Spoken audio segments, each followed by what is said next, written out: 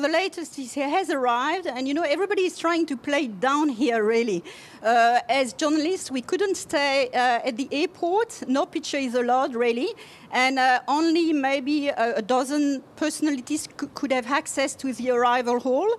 Obviously, his family, obviously his ex-colleagues, and also Simone Gbagbo, the ex-wife of Laurent Gbagbo, was also there to welcome Charles Blé Goudé.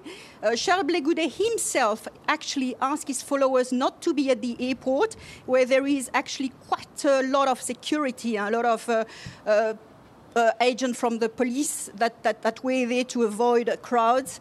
And he asked them to be in Yopougon, where he used to talk to them, where he used to address them in the old days around 2-3 p.m. this afternoon. So I must say that here there's quite a lot of mixed feelings about his return. Of course, his followers are very excited. It's been almost like 10 years that he's been out of the country.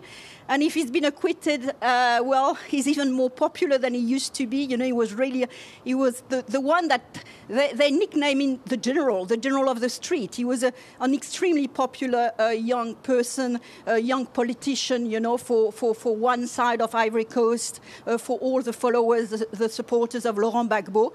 But there's also the other side. And I must say that there's also a little bit of resentment here on the side of the victims of this crisis. And he was an ultra-nationalist leader, and they don't know if he has really changed. He does say that he has changed. He does say that he doesn't want to go straight into politics, that he is the man of reconciliation today. But, well, that's just actually remained to be seen.